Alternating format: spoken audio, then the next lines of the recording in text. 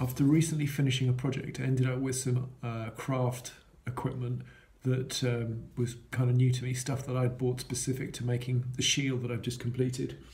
I think it'd be a great idea to make a box for it. So when it comes to making a box, I've got many choices as to how I can join the wood together. I could, if I wanted to, do a simple butt joint. I could hand cut dovetails, as I've done there. That is another form of dovetail, but as you can see, I've kind of gone for kind of different looks. Or I could go for this very simple box joint, which is cut on the table saw. I use the DW745, and I'm going to use the dado stack system on that as well. Top tip, if you want to make a box square, make sure that both the top and the bottom is cut at the same time, as well as the two ends are cut at the same time. Therefore, you know they're exactly the same length, so you can make your perfect rectangle or square or whatever it wants to be. You could, if you wanted to, actually put tape around this to make sure that they didn't slip, but I was happy just holding it. These have been cut to the same length because we cut them together. These have been trimmed, you know, to the same length, so we know this is square. And I've slightly oversized the dimensions in order to accommodate for the fact that the pieces of wood are going to melt into each other. So you have to take that into consideration as well. And then obviously the thickness of this wood is ultimately going to determine the height of the box. Bearing in mind that the box will be shorter than that ultimate height, and the reason being is that once we've built the box, we're going to have to cut the box in order to have a bottom to the box and a top to the box, and the thickness of the kerf of the blade is going to subtract from the overall height of the box. And depending on whether or not we recess the floor of this material into the base of this box, that would further reduce the height of that box. This is one of the short pieces of wood, so it's one of the ends. And if I put it in the vise and put that flat straight edge there, you can see that there's light on the left and light on the right of it. If I get my arm out of the way so you can see, oops, behind me. Can you see the light? And it effectively rocks like that, which means that there's like a high spot down the middle, which means that when we turn it over, there'll be high spots on either side of it here. So I want to trim off the very minimum of this really. This is not something I want to do, it's something that I have to do because I want to make the wood obviously flat and square for the box jointing process. So I'm going to draw a line with a pencil down the middle. So I'm going to advance the blade.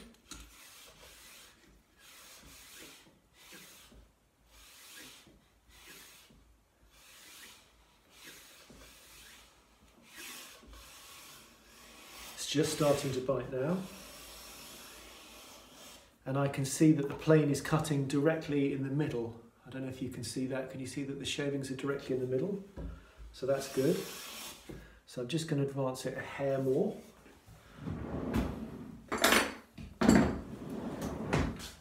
Going to put a little bit of wax on, which is going to help with the surface friction. So just a little bit more.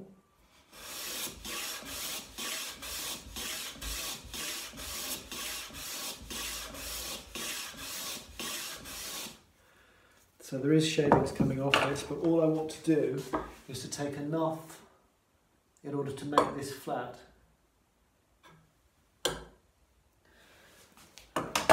So I still need a bit more. I've kind of flattened it now to about there, I would say. So if I put a line down that side and down that side, if I now go over it again,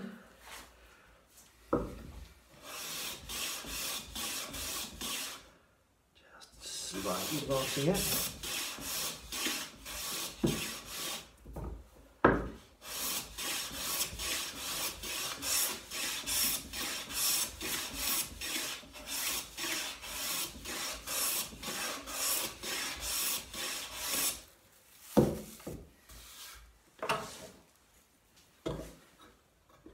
Okay, that's now completely flat, that's completely flat, and that's completely flat. So again, I'm going to lightly put a pencil mark a straight line on either side.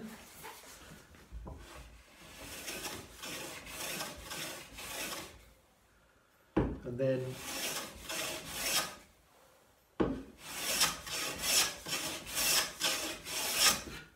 plane it until that line disappears.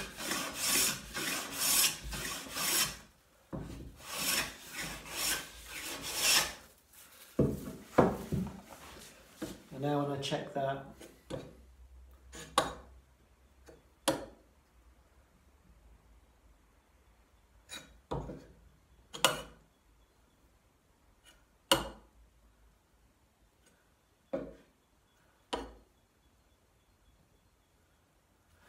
you've actually got a high spot there in the middle. So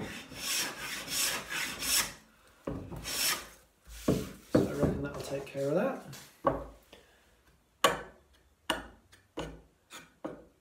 And it does. So the bottom one has been done, and the top plank, I don't know if you can see it, but if I put that against it, I can kind of rock it a little bit. So the remainder of the boards get the same treatment.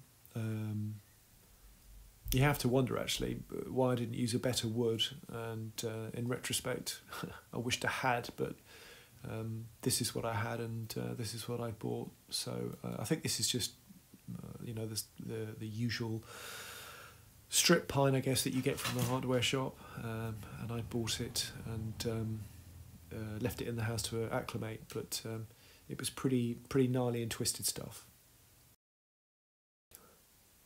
So this first piece of wood I'm showing here, that is an offcut that is kind of hasn't been jointed, and you can see how crooked it is.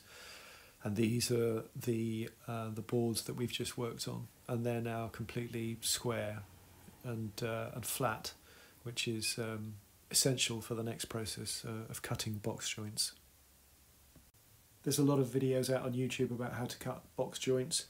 I have my own video called DeWalt 745 Cutting Dados, in which I demonstrate and explain how you can take two standard DeWalt blades and a thin curved blade, put them together, which allows me to cut these 7mm cuts in one go. And there's also one called Workshop Tour, and that shows pretty much the same thing. We've got some fluff on the back of this, so I'm going to clean off the fluff that we've got on here, and then we'll do a dry fit. Both the top and bottom and the sides get cut at the same time, so you only actually get a burr on the backboard. One of the beauties of this joint is that once you cut it, you can choose what you think is going to be the face side. So we've got this, you know, we've got this kind of like imperfection, which is going to leak probably a little bit. So it's up to me to decide which one do I think would be the best on the outside. In fact, that actually goes all the way through. You can see light through there. That's actually the back end of that. So, okay, let's say that's the outside there. And let's call that the outside. And let's say that, I don't know, doesn't really matter on that. Let's call those the outsides. So now that we've done that, we can assemble the box. I would say it's probably one of the more satisfying joints to put together. It never ceases to put a smile on my face putting box joints together. And the problems that you get associated where you're making dovetails to fit together, there is no pressure, there's no pressure on this, and you can see that we are possibly, I don't know, say 2mm off, because if you think about it, you know, if there is a slight, if that surface isn't completely flat towards that surface, it then gets amplified when it goes around that surface and amplifies it when it goes around that surface. And you can see that we are off by about 2mm, so literally that is a perfect fit. So I can push that together. There's no rocking, it's completely flat. Completely flat, no rocking on either side. And we're left with this excess material. As soon as you make one side square, you can guarantee that if I go to the other side, that will be perfectly square. So just squaring up one corner immediately squares up everything. I put this together and I clamped it dry because I wanted to push the fingers properly together. But these stick out so much that it means you have to clamp on the inside of it. So you you're distorting everything a little bit like that. So I'm just going to mark these and trim these off. You can see those little marks there. So I'm just going to put that on the chop saw and cut those off. If you were going to do a lot of these box joints and you had, I don't know, like a lot of kitchen drawers to make or just a lot of work to do, you could manipulate the jig so that the little wooden finger that sticks out was shorter, and then you could make it so you didn't have to trim off anything. What I'm going to do is I'm going to glue this box together, make sure that it's square. Might use a clamp to just initially squeeze the joints together and then release the clamp. And then once that's been done and this has dried, I'm then going to cut a sheet, oversized, stick it on the top, stick it on the bottom, put a weight on it with no nails in at all, stick the whole lot together, and then take a flush trim router bit, hard up against this edge to cut the board on the top against it. So that way I'll get the maximum depth, maximum size of box that I want, and it will be the easiest way, and there's going to be no nails in it. So although I said you don't need to use clamps, I do, and you'll see me use them. This is Type Bond 3 that I'm using. It has a longer drying time, and even with the longer drying time they end up getting quite stiff, so you can see me bashing them together with a hammer. And bucket of water is always on side to clean them up. The Bessie clamps are really there to squeeze the joints together in order to make them look pretty. Now that I've taken it out of the clamps, it's now time for me to sand down the edges that you can now see here. And they're a little bit proud. The bearing from the flush trimming bit is going to ride against this. So if we've got bits sticking out here, then the bearing's going to ride against that, which means that the corners are going to have like a bit of an odd shape to them. So time to smooth this down.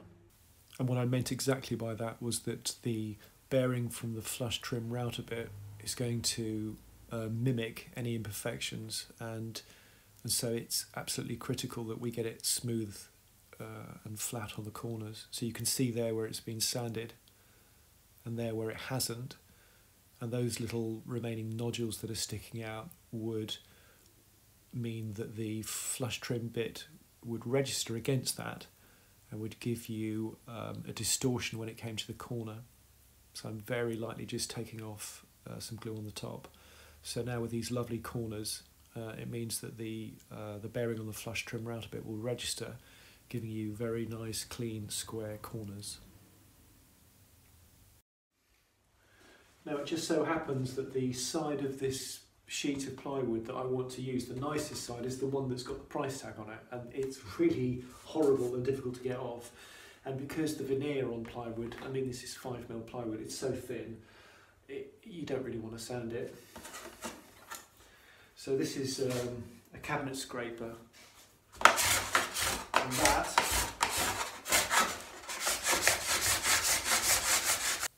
the cabinet scraper is, I always think of it as a tool from a bygone era, and can imagine that it was used to, get beautiful surfaces on dining room tables and so on and so forth. It's a very difficult tool to sharpen. There are a lot of very useful videos out there, but effectively you're grinding a smooth edge, and then you're with a special tool you're actually putting a bevel on it, which creates a sharp burr, and it's that you're using to scrape off any wood, and you can get some really fine shavings out of it. It was late in the day, and I didn't want to disturb the neighbours, so I was using a handsaw to cut this up, and it was pretty quick. Gave me the desired effect that I wanted.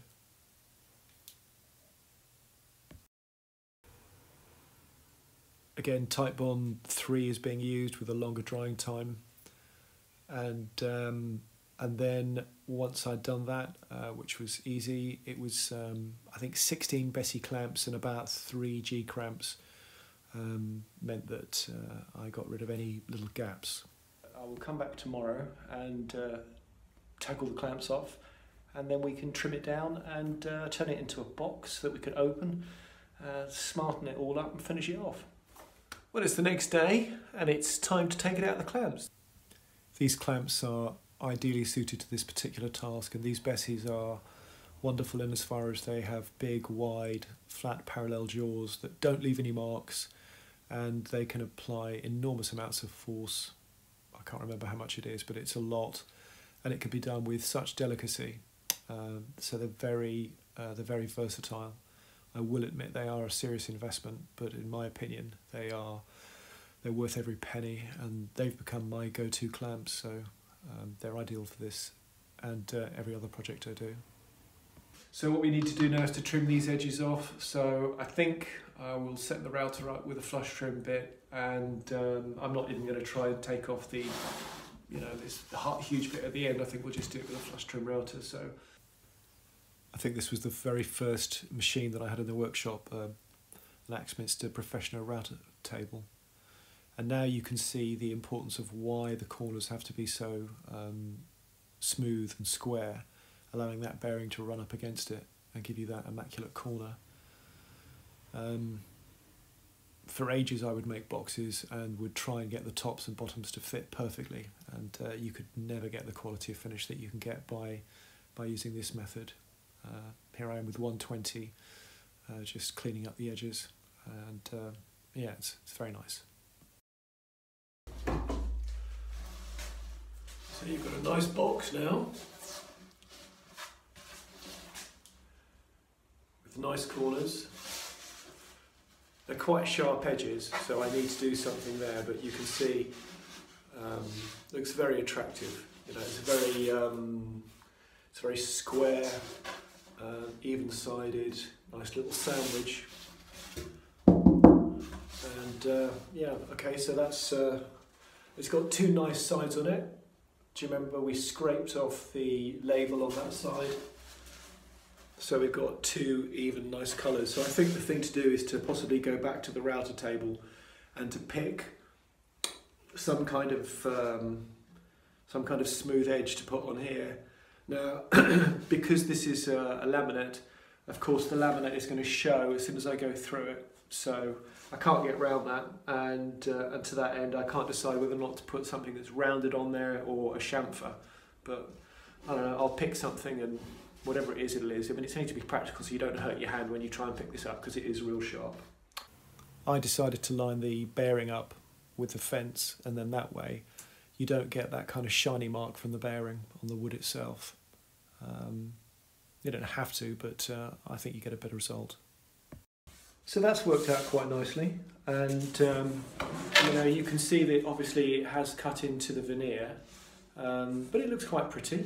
And I was thinking that when it comes to cutting the box in half, I might make the cut coincide with where that imperfection is there, because the rest of it looks pretty good. I wished I'd hot glued some little pieces of wood either side of the box before I made the final cut to save on sanding. We finished on the table saw now, and the cut has produced a nice finish, and now we have a box that opens. I would say the back of it, the very last cut that I made, was probably the only one where there's any kind of, you can physically see where it's been. And so the ideal scenario would be where you have a sheet of sandpaper which is bigger than the box, so that you can put the whole surface on and rub it just to get off any imperfections, and you can get it completely smooth and flat. This was quite a lengthy and tedious process, but at the same time extremely rewarding. It's not often that you have such a big area to use for sanding. And when I had explained earlier about wanting to hot glue a couple of bridges of wood to the ends of the box, so that when I made the final cut along its length to split the box, the very last cut that you make, the box is unsupported, and that's where you get a little bit of the blade digging in, and it's that you're actually smoothing out and removing. And so if I'd done that, I would have got a much better cut, and I would have had less work to do smoothing the box down. But you can keep looking at it to make sure that you're not working too much on a corner, so the box remains, you know, very flat. About an hour later, I've kind of refined the system by allowing myself a greater area of movement, so I can slide about that much. And the idea being is that we're trying to get any kind of table saw marks, which you can still see there.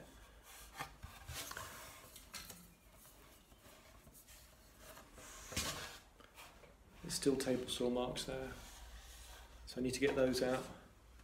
And once I've got those table saw marks out, we'll be good to go. We've arrived at the stage where the lid and the top are flush enough so that they could effectively be joined together. And I've got a couple of nice brass hinges here, and those brass hinges we will place on the back here, and we'll put those on shortly. But before we do that, I wanted to kind of give you a view of some of the other boxes that I have and use in this workshop, how I made them, and some of the mistakes that I made on those boxes, or at least one noticeable mistake that I've made on one of the boxes that I've made, that I can learn from and then apply so I don't make the same mistake on this. So this box is made with dovetails that have been cut on a dovetail jig, which uses a router. And you can see at the back here I've placed, or on the sides, I've placed these big grooves in order to put your fingers in to make it easy to use.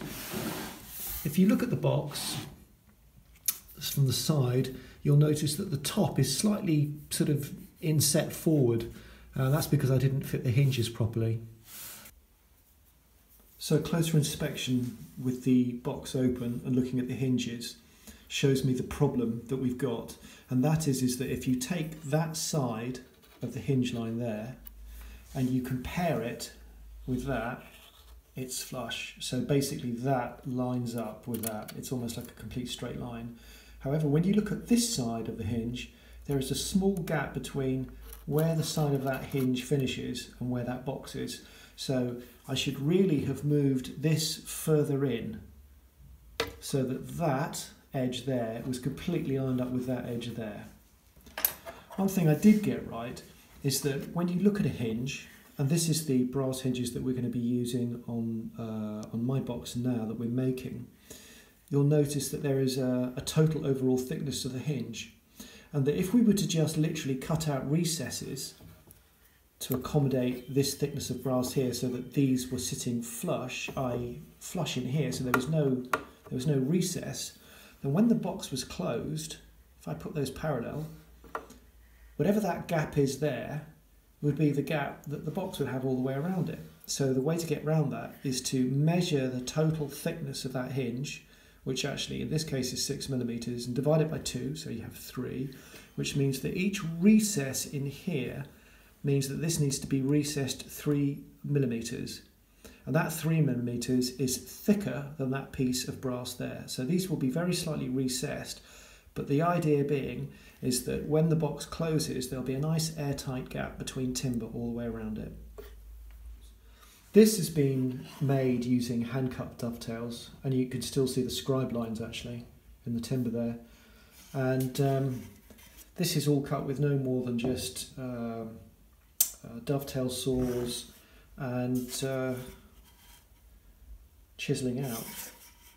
It's a lovely box, and on the bottom of it, it has a recessed bottom, but it's not terribly big, but that's about, for my level of skill, about the maximum size of box that I want to go to, because as we discussed earlier, when you join that piece of wood to that piece of wood, if this piece of wood points up or down by even 1/4 millimetre, it's then exaggerated by any imperfections that you have here. Even if you don't have an imperfection, it's still going to be exaggerated. Even if you just make one mistake on this corner here, and that's a perfect corner, and that's a perfect corner, and that's a perfect corner, you're still exaggerating that over all those corners there. So that doesn't rock at all, that's completely level. Another thing that I enjoy making is the sort of pieces of equipment, and I have no idea what you would call them, but I suppose they're like jigs.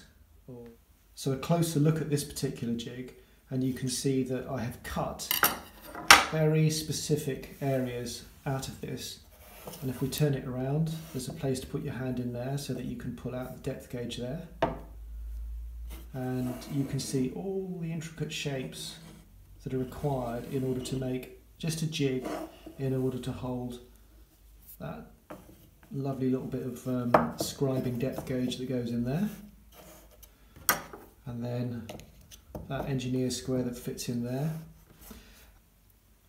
I can place that perfectly in there. This is another example of a box made out of soft pine with hand cut dovetails. The only difference being is that I was kind of watching Rob Korsman, and he likes to have he likes really tiny pins. I don't think my pins are as small as his, but you can see how chunky the tails look. And one of the fundamental differences between this box and other boxes that I've made is that this one actually has a solid timber bottom on it. So I'm not sure that that's probably a very good idea long term, as the box doesn't really allow for any movement in width of the base, but that was that. The next time I decided to make a small box to put things in, I played around with the actual size and probably evened up, I would think, the size of the pins against the tails, so they're probably a little bit more conventional. And then I put a floating bottom on it, so that actually isn't glued in, that's floating, it can move around. And that's used for no more than just putting face masks in. So with the boxes placed into a drawer, you can see that even the gap between the two boxes almost creates a kind of a special space for itself. It tidies the drawer up, and it's just a neat and clean place to keep your tools. And now what I need to do is to reset this depth gauge so that is no more than 3mm. I'm going to make an approximate decision about where I want the hinge to be. Obviously the hinge is going to be sitting down here, but I'm happy with that kind of position there. And I don't really care to measure it, it doesn't make any difference, because I'm going to set up a jig on the actual router table that corresponds to that edge there in order to cut that first section. I would think that that is normally designed that when you're running things up against this, this fence here, you can use this as almost like a stop block. But we're going to use this in another way. This actually has probably, I'd say, about 4 centimetres in thickness here. And so what I'm intending on doing is actually setting that up and then accurately measuring the distance between the side of that and the edge of that. And then it means I can cut the left-hand side of the box. And then if I move this over and mirror whatever dimension is between the edge of that cutter blade and that side there, I can then cut the right-hand sides of the box, and then I can freehand the bit in the middle because that's so wide. So that's what I'm going to do. And that's what I did.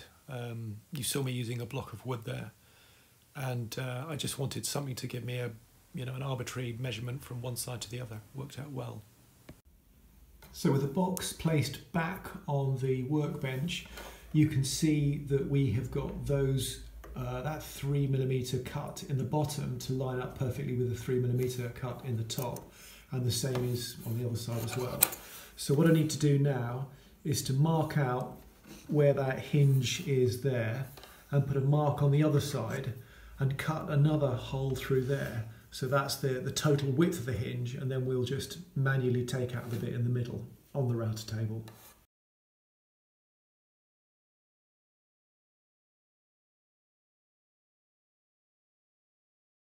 So having transposed the line on the other side of this box where I want the end of the hinge to be, the other end, I have placed this engineer square so that that engineer square, you can just hear it touching the extreme right hand side of the router bit, and by lining those up and then setting this in position, it now means that I'm ready to cut this side of the box. You can just see me here freehanding out the remaining material in the middle.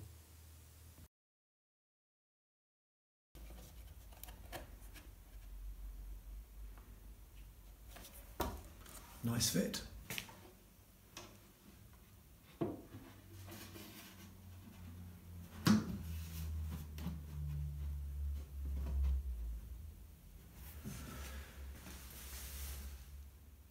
It's now time to drill and secure the hinges. And if we take one of these screws, we can pull out, and in this case I've pulled out a 2mm drill. And that 2mm drill, if I compare that against that screw, ignoring the fluting on that screw and more or less the shaft of it, I would say that that's going to be about the right size. But to make things even better is if we start off with this self-centering drill bit called a VIX bit, it means that countersinked retractable section on the top of the drill means that when I place that over the top of the hinge, it's forced to centralise the drill bit. So I can get that started, and that's very slightly bigger, and then I can replace it by drilling to depth with that before inserting the screw. So having planned this to death and explained what I'm going to do, you'll see that this all goes horribly wrong. Even though this didn't work out, and you'll see why, because I show you and I explain to you how it went wrong.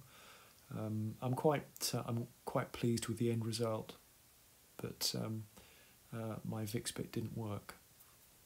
After all that being Mr. Smarty Pants, I managed to get the holes very, very slightly in the wrong place. So now what I'm going to do is I'm going to over drill the holes. I'm going to stick this, this is bamboo, I'm going to shove that in, cut it off, and then re-drill them. These are like giant cocktail sticks that you buy in the supermarket, ideal for kebabs and such like. But being made of bamboo, they're ideally suited to this task, and just useful as like pokey sticks to have in your workshop. So with that repair done, you can just see down there how slightly off centre those little dowels are that I banged in. So I've put that screw in on the right, and that should hold it while I use the VIX bit. There's the other side where I filled in all three, and they're completely smooth and rock hard, and I can drill straight into that again now. The screws that were supplied with the hinges were really awful, and as I was screwing them in by hand with the right size screwdriver, I could feel it, wanting to almost tear their heads. At this point, I'm relying on a really sharp drill and drilling in at whatever angle is necessary to force the holes into the right place, and it worked out. So you'll probably notice that I abandoned the VIX bit, and if I show you this, can you see it's off centre? So it wasn't drilling a hole as it should do. So with that task complete, any minor overhang that you get from the imperfections of how the hinges have gone on can be taken care of. So you can see I'm clamping it together there just to make sure that the orbital sander doesn't push the box around as you're sanding it, because it's quite a violent thing. And just cleaning all the edges up. After the disappointment of putting the hinges in the wrong place, which is kind of like one problem leads to another, I had a bent VIX bit. That meant the hole was off centre. I then repaired that by putting in little dowels made out of bamboo. Then when I went to re-drill the hole, because obviously the bamboo is harder than the softwood, it meant that the drill was diverted away from the hardwood towards the softwood, so I've been fighting a bit of a losing battle. However, being a good carpenter isn't really about getting it right all the time. It's actually probably more important to know how to fix it when it goes wrong, because really fixing problems is, I think, really the key to progression. And so now, having gone round, as you saw on time-lapse, I went round with the random orbital. I've smoothed up all the edges, so we've got a box now which is extremely smooth on the outside. Everything fits perfectly. There's no lip where the top overhangs in any way, so we kind of cheated. And when we open the box up, we've got a lovely interior with plenty of space for all the things that we want to do, and more importantly, all the mash that we did and setting up the half the thickness of this and routing that out means that we now have perfect contact all the way around, and that's always a bit of an irritation with me. If you actually see a gap in a box, it's not very good. So if I close this box now, you just makes that reassuring thump sound because the air's being pushed out. It's actually like a cushion of air because it's got complete contact all the way around. So you've got contact absolutely everywhere. Now time to place the catches on, and then after that it'll be about organising the inside of the box, possibly some kind of stain. I wished I'd done these catches in brass to match the hinges. So what I've been doing here is I feel that this catch lock, I think it should sit on the front of the box directly opposite the centre of the hinge. So I'm just setting this up, which means that when I go to the front of the box I can put that in the right place, and conversely when I turn this around I can set the other side as well. So that way I know I can put the locks, or the catches, in the right place on the front. The catches required small screws that I'd bought for it, and they were so small I thought I could get away, and I did, without pilot drilling it first. You'll see me shortly using a hammer, and that's because the section of the catch that faces the box had a little lip on it, so it just needed to be pressed in. So with the little catches complete, we now have a smooth, flat, perfectly square box, and as you'll remember, we worked out that we could put the catches so that they oppose the hinges. I think that makes sense.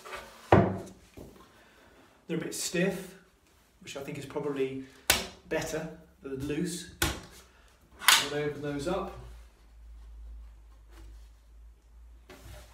That's nice. The box actually, there's enough stiffness in the hinges for them to remain like that, although I don't think that would last for long. And then box closes beautifully, and then it locks. So that's going to keep the contents safe.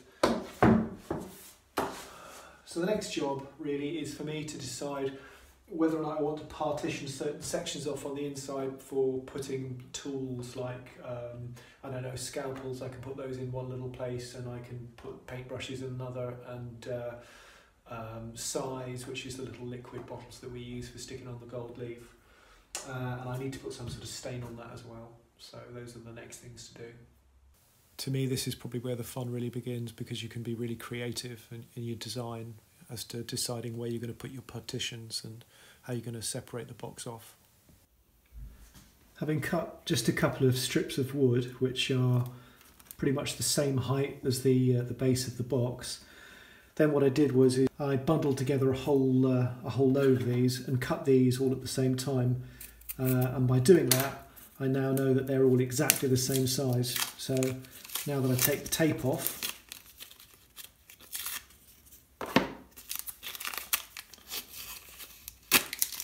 so that's an excellent method for creating uniform pieces of timber.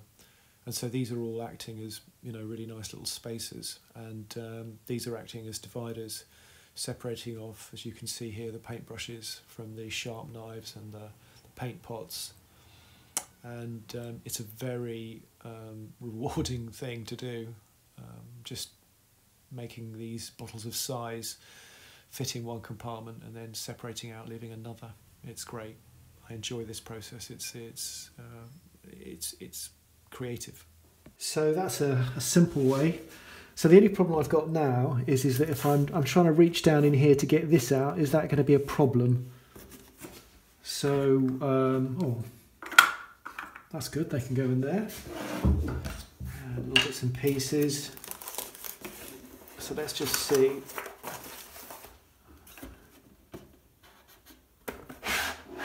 Yeah, I can still get that out as well. So the thing to do now is to take that out and just put a little bit of glue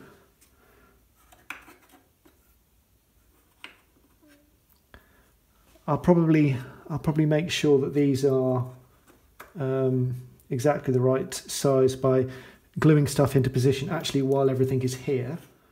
In retrospect, if I was going to make another one of these boxes, I would have cut the strips of wood so that they were recessed below the height of the box opening, because they're probably about 1 millimetre under, but I'd have recess them more, and then that way I could have cut some very, very thin strips of hardwood and glued them over the top to cover up the edge of the plywood. Now that everything's glued into position, I've gone around with a little engineer's square to make sure that these partitions are both square and plumb, and then using this small little ruler I can scrape any excess glue that I can see, and I've been round and done it already, but that's a good way of getting all the glue out so it's nice and clean. So we're pretty much at the end of the project now. It's finishing touches, and I am sanding the box and noticing that I've got all these little voids in the plywood, as you can see there. But there were a couple actually in the softwood, and the more I looked at it, the more I wished I'd used a better piece of wood. And I'm very jealous of the timbers that you have available to you in the US. In the UK, we can get our hands on oak, but it's ludicrously expensive, and I thought it was completely over the top for a job like this, which is why I just dealt with what I dealt with. But it would be nice if I could get my hands on a kind of an in-between wood. Poplar would be nice, but that too's expensive and very difficult to get hold of. So we've sanded this down inside and out, and we've gone over it with 120, 180, 240 and 320, and I just fired 4 really long nails into here, and so this acts as a nice little place to rest it when it's being painted. So the first thing I want to do is to actually paint this thing kind of upside down so it's not resting on nails, and then once it's being painted upside down I can then flip it over. I think everyone will agree that putting on stain is, at this stage in the game, is wonderful. You can really see the wood pop, and I've become a bit of a fan of Danish oil in recent days. I love its resistance to water. I love the fact that it's really easy to use. It dries very quickly, and it doesn't leave that kind of sticky residue that you get from varnish. And you can put on quite a few coats, and I do. It was about this stage when I was thinking how nice it would look if the inside of the box had some green felt on it. So I think that night on eBay I ordered some, and so I wanted to put a coat of Danish oil on the inside so that I could sand it down afterwards, and there'd be a hard, smooth, non-porous surface for the self-adhesive felt to stick to. And I have, subsequent to the coat that you can see there, I've put several coats on it on the outside, and probably about 4 or 5 on the face. So that's after a coat of Danish oil. I need to let that dry.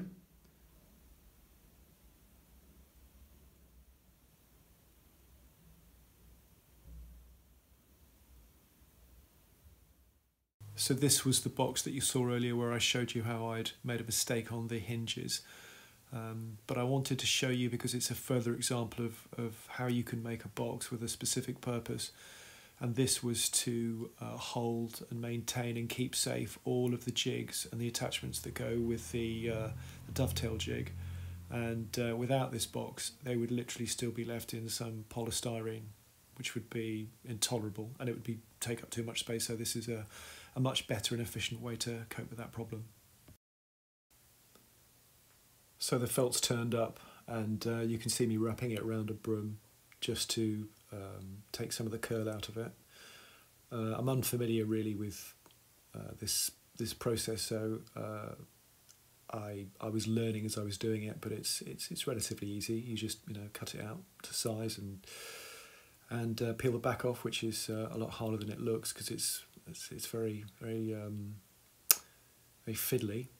And then I kind of developed this technique after realising that the back of the felt was quite elasticy, and you could see where having sort of pulled it, I've got little bits that have gone up the side, so I'm cutting it off with a knife and then using like a credit card to push I suppose you'd call it the nap of the cloth back down again, just to make it kind of neat.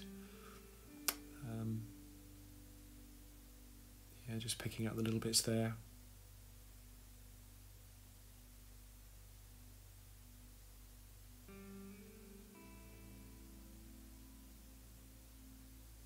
I did do this years ago, but the different felt was, it wasn't self-adhesive, it was just literally green felt. This is the inside of the box, and I suppose you could say, well, wouldn't it be easier if you did the whole base first and then put the wood in? Well, yeah, it probably would be, but then you wouldn't stick the wood to the wood wouldn't be stuck to the bottom of the base, so it wouldn't be very secure, so I think you're really forced to do it this way. It was lucky because the remaining piece was actually a perfect fit, and I think I'm speeding up here because I'm starting to get the hang of it. And I'm actually using a block of wood that's been cut off from the chop saw to push down and get really perfect edges. You can see that really glossy top that's had about 6 coats, and yeah, I'm really proud of it. It looks lovely, and it's going to be a nice place to store stuff. And you know, you can imagine if I'd made this using a nicer hardwood on the outside, it would have been more pretty. But I'm very pleased with the way it turned out. Very pleased. So all that's left to do really is just to put my my bits inside it. It's nice to know that you can just take cheap 5mm plywood and get it to look so pretty, and the pine doesn't look bad either.